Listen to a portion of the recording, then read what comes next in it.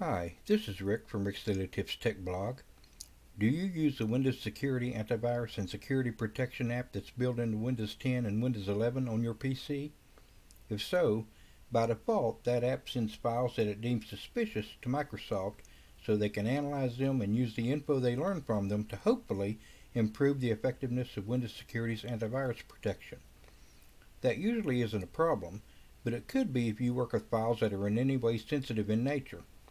If you don't feel comfortable with Windows Security sharing your personal or confidential files with Microsoft, you can easily flip a settings switch in the app to put a stop to it.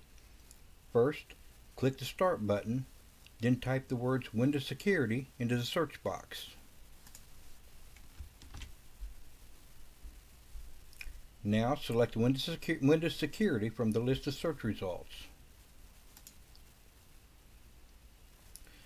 Click Virus and Threat Protection.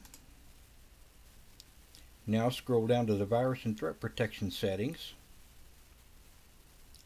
and click Manage Settings. Now finish up by toggling the Automatic Sample Submission setting to off.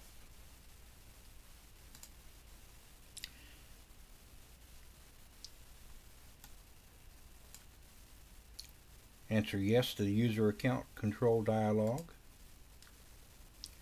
And that's all there is to it. The Windows Security app will still protect your machine from threats, but it won't be sending any more of your files to Microsoft for analysis.